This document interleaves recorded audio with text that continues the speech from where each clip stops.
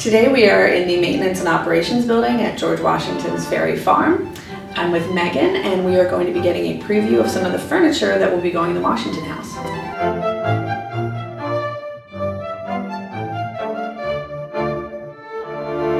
Now, Megan, you've written in the blog about the furnishing process for the Washington House, but maybe you can give us a quick recap of what is going on here. Sure. So we went through a very long process of identifying original pieces, historical pieces that we think would have been similar to what the Washingtons had in their house. And then we commissioned furniture makers all up and down the East Coast to actually reproduce those pieces. And then they are delivering them to us here for inclusion in the Washington House. We're in collection storage and it looks like some pieces have started to arrive.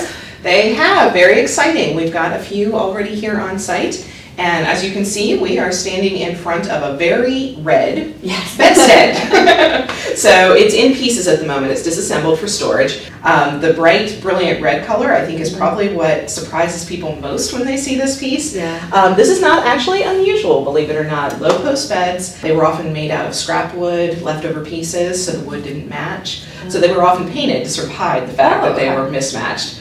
And the bright red color is a natural pigment ground in linseed oil. So this is traditional paint.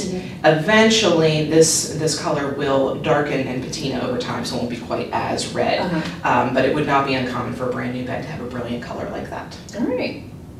Now, Megan, what is this lovely piece of furniture right here? Well, that happens to be a very nice gaming table. Come and take a look. I love the scroll work. Absolutely. The delicate scroll work, the sort of delicate curve of the legs, the anthropomorphic legs and feet. I mean, I'd say that's a pretty good representation of a deer's foot. It features accurate animal feet as the base of the legs, which in the period was known as pied de biche, which meant doe's feet. I love them.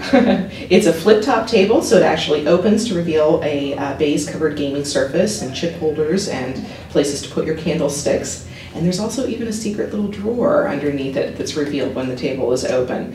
So it's a beautiful little piece. Probably would have sat in the Washington's parlor in the Washington House, and that's where we'll be showing it when it moves in.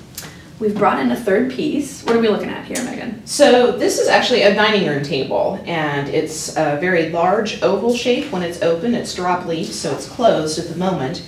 And it's actually copied from an original in the historic Kenmore collection. So we actually had that on site.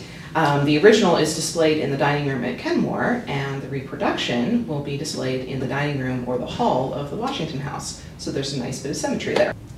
Thank you very much, Megan. This has been amazing. Absolutely, and more to come.